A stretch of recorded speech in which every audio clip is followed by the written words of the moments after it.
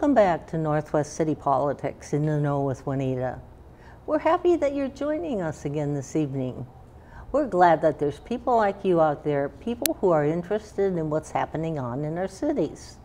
If you haven't watched us before, we are on CCX's viewing channels, and we cover 9 cities. And we'll bring people from city councils and mayors to tell you about what activities are taking place in our cities or will be taking place in the future, so you can keep up and hopefully get your ideas in on issues that resonate with you. I'm very happy tonight to welcome to our city council portion. We've got Dan Ryan from Brooklyn Center. And you've been on our program several times, right? Yes, Juanita. Great to be with you again. Yeah, we're glad to have you. And I asked you ahead of time if you would just kind of briefly introduce yourself out there to our wider audience, because people from Brooklyn Center would probably know you, but other people from other cities might not. Well, thank you for that, Juanita. Again, I'm Dan Ryan, council member, City of Brooklyn Center. The city's been my home for most of my life. I attended Earl Brown Elementary and Brooklyn Center High School. I earned a bachelor's degree from the University of Minnesota. My last full-time position, I was procurement and materials manager for a metal finishing operation in Fridley, Minnesota. I retired in 2011. My wife Nora and I will celebrate our 30th wedding anniversary in August. Oh, congratulations in advance. Thank you. And a lot of help and support from Nora has made my civic involvement that much more productive. Oh, I'm sure. Thank you, Nora. I was first elected to the City Council in 2006, and I won re-election my 4th term last November. It has been my honor and privilege to serve the city and the citizens of Brooklyn Center the last 12 years in that capacity. Yeah, you've seen a lot of changes happen over that time. I have. Being as a child and growing into an adult, and then establishing yourself in the city you came from, right? Yes. I mean, I'm very excited about what's happening right now in Brooklyn Center, and I really appreciate the opportunity to be able to share some of that with your audience. Oh, good. Well, now let's move to some redevelopment projects that are underway, because that's pointing you in a certain direction for the future on that one area, but there's a lot of redevelopment activity going on. So I thought maybe you could kind of very briefly, because we've got so many of them, tell us about where the project's located and kind of what type of thing is happening there, and what's the current status of that project. And I'll just read down the list and let you tell our audience what's happening. Sure. Because there's the Luther Auto has a new Mazda Mitsubishi dealership. Yes, that's under construction. They should be ready to open this fall or this winter at the latest. That will be the 6th Luther dealership in the city. It's located just across 68th from the Brooklyn Center Post Office, which most people might not observe from either 69th or from Brooklyn Boulevard, but it's in about a block from Brooklyn Boulevard, set behind Luther Chev and the Luther Buick GMC dealerships. And that will make Luther the largest property tax payer in the city, surpassing the private group, the Molosky Group, that owns the regional FBI headquarters. Now, the former Sears store is in the middle of a 1-year moratorium, so maybe you can speak to that issue.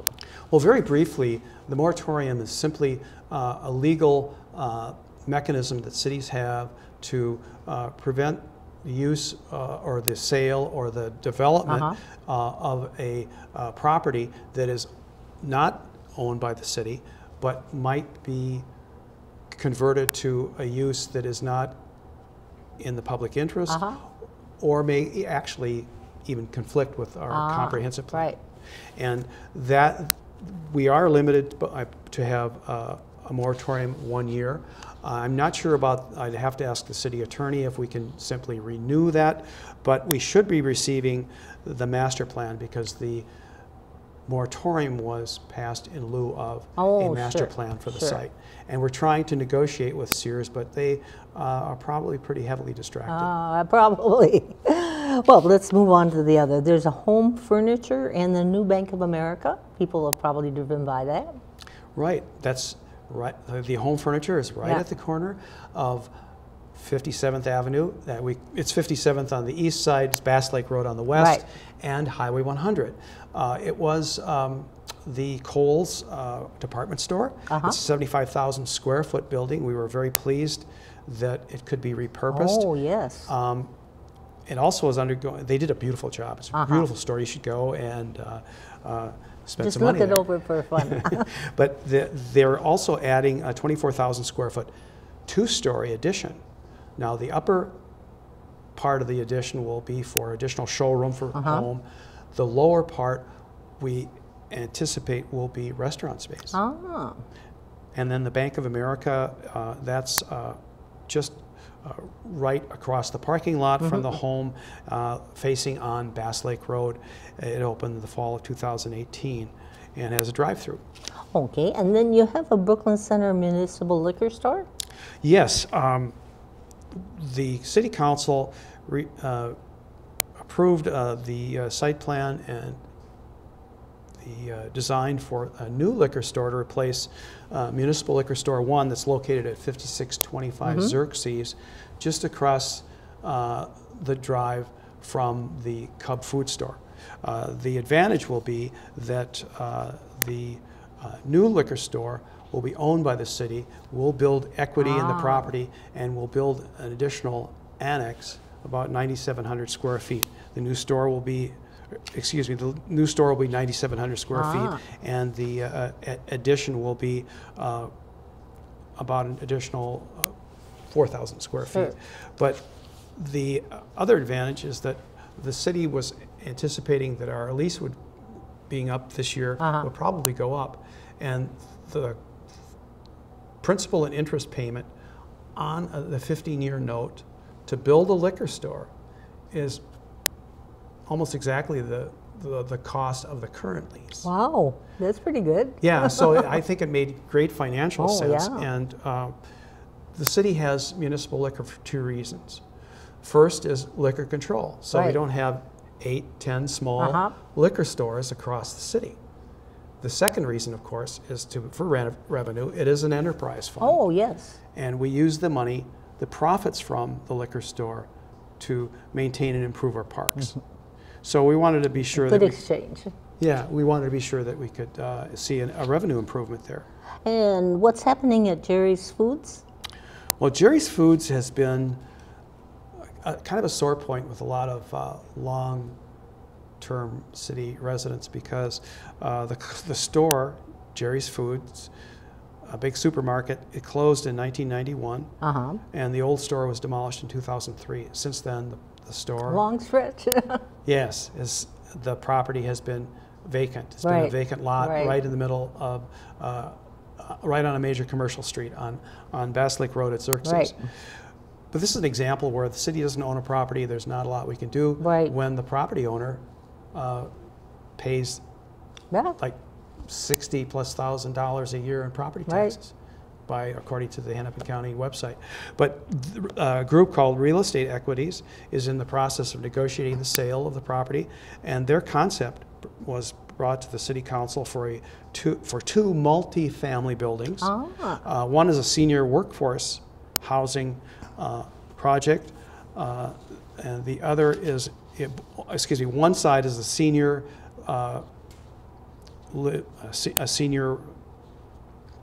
apartment. The other side is what we call workforce housing.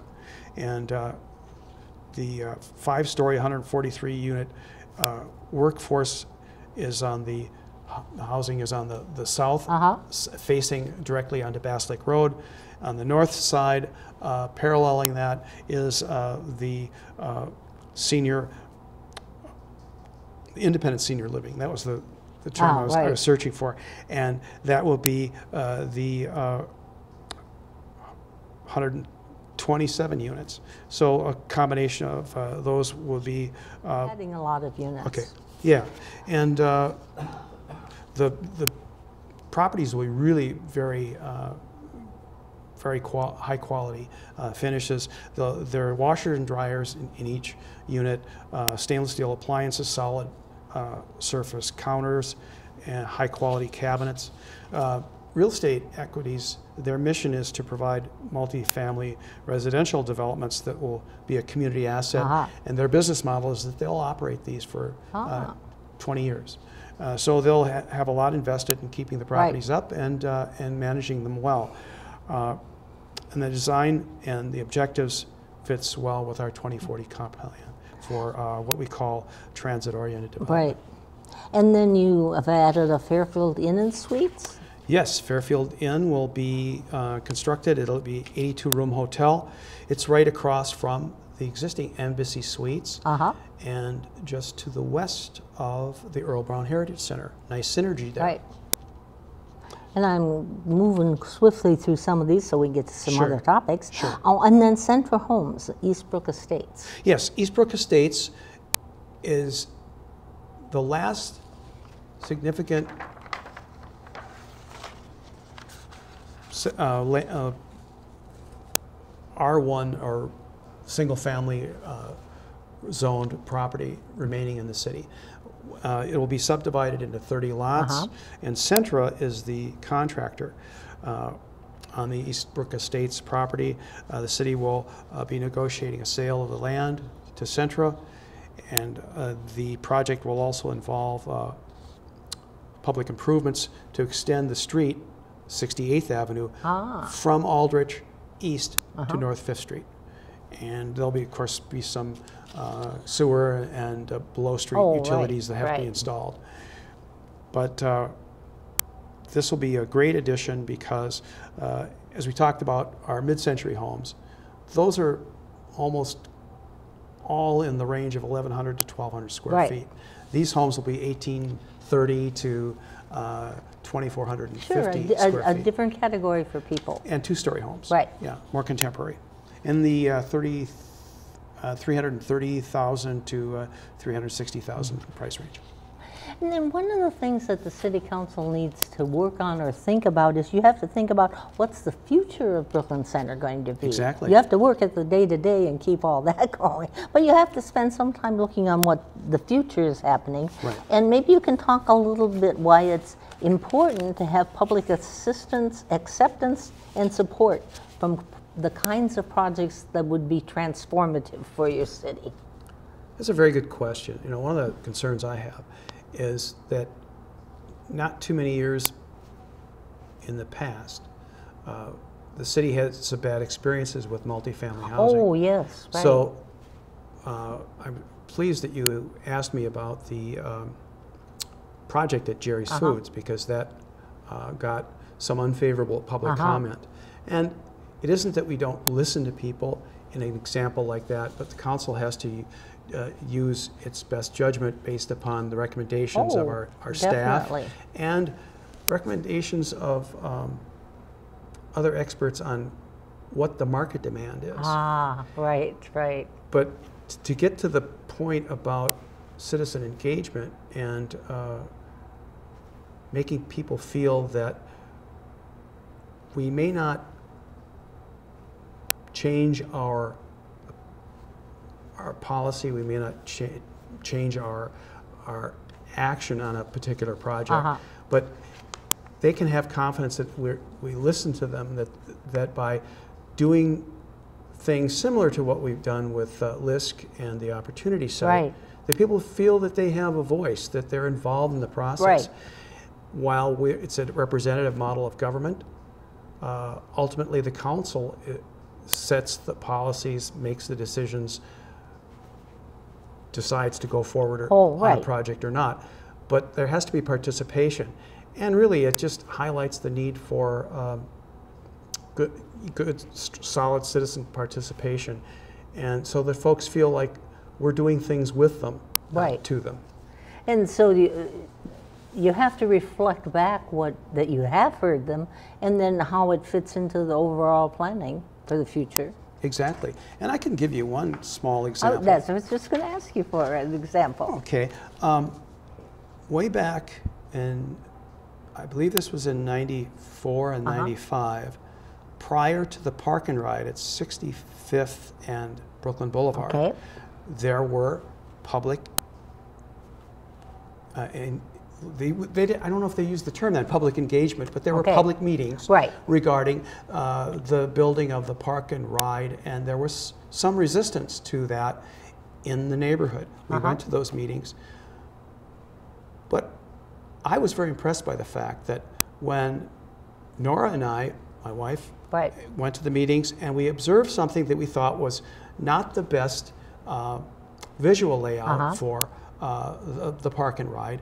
And specifically what it was, there had been plans to put boulevard trees on the median in the middle of the road as 65th comes west from the boulevard and makes like a hook, a turn. And we brought up the idea that, well, as those trees grow and mature, we don't want them to die, that they'll get larger and that they will obstruct the line of sight. And right there at Marlin Drive is a crosswalk. Within a couple of days, we observed surveyors out checking that street. And lo and behold, the boulevard trees were never installed on the median. So the city does listen to people if you bring them something. And we like to hear that because more eyes on anything definitely. Things that somebody that didn't get thought of in the beginning of the process can get added later on, right? Indeed. Now another area, switch gears, to the different road projects that are underway and are planned for Brooklyn Center. Now there was a lot of work done on Brooklyn Boulevard from 49th to Highway 100. Maybe you can tell us what's happened and where it's at. Oh yeah, that's really a very good question. A lot of activity, a very complex project. I think a very important one. First, I'll just mention what are the basic activities that are going on. People probably have observed that they're repaving. Because, the city anticipated quite a few years back that the county would need to repave or possibly even rebuild the roadway and do some other improvements. The city of Brooklyn Center recognized that as an opportunity to make a broader spectrum of improvements. And the object was to identify what really needed to be done. We did that through the Brooklyn Boulevard Corridor Study conducted in 2013, and it identified inefficient traffic operations, unsafe conditions, inadequate bus stops, inadequate sidewalks and pedestrian crossings, lack of bike trails, and poor access to adjacent neighborhoods. Now, some of those conditions apply more north of Bass Lake Road. On one part of it, Yeah, to 694. The project, of course, that's underway right now is last year and this year is the stretch from Bass Lake Road south to 49th. And that involves opening up Lilac Drive to the boulevard with a new signalized intersection. There will be a 10-foot trail on the west side of the boulevard, a new 6-foot wide sidewalk on the east side of the boulevard, new bus stops, and that's for the C line. And the electronic kiosks and improved bus shelters were installed by MTC. And trying to think what else. Oh, very important as well. We're reducing the 4-lane road to 3. That will be a single northbound and a single southbound lane with a central turn lane. And Ramsey County is doing that with Larpenteur Avenue between Roseville and St. Paul. That's shared county road. And they're doing it because data by traffic engineers shows fewer crashes, that it's safer. The trade-off is you may have a little more congestion at peak hours, but you don't kill as many pedestrians crossing the street. That's important. Yeah, and that's really our job, is to ensure the safety of the public. And then 252, what's planned for that road? Very elaborate very involved planning process. I've been involved in going to what we call the Trunk Highway 252 PAC, which has involved members of the City Council from Brooklyn Park, myself, and Mayor Elliott, recently elected, but he's been on a couple of those meetings. Of course, the County Commissioner, Mike Opat, representatives from MnDOT, and a representative from the Federal Highway Administration, because we applied for highway grants. Right. But what really got it all started was back in fall of 2015. The city engaged a consultant, and the City of Brooklyn Center, conducted our own study and came up with a recommendation. Of course, we don't draw the plans, that's MnDOT's job, but we came up with a concept design after extensive initial study, and we determined that 252, for many years back, it should have been a freeway, but it remains what we call an expressway. In other words, a high-speed roadway with signalized intersections, which are very dangerous. There have been a lot of crashes because we have too many cars backing up in the turn lanes, and at peak hours, some of those cars are actually out in the through lanes, which is very unsafe. And we've had accidents. And actually, 66th Avenue is rated as the second worst intersection in the metro for crashes. It's always been in the top 5 as the most dangerous, one of the most dangerous intersections statewide. And so we determined that on the basis of recommendations that 66 should be converted to a freeway interchange. 70th, which is only a right in, right out, will be closed, but we'll have a pedestrian pedestrian bridge over 252. Oh, that'd be much safer, We're still in the process of refining the actual design for 73rd Avenue, because we share that with Brooklyn Park. Oh, sure. We have the south half, they have the north half. That's our joint boundary. And that's why I referred to the PAC meetings, because that and other issues that Brooklyn Park is dealing with, they're in the process of the initial public approvals for their plan. So healthy safety change is happening in both areas, right? Yes, absolutely essential. And even though it's a state highway, if the City of Brooklyn Center hadn't taken the initiative in 2015-16, we wouldn't be where we are today. And because of the major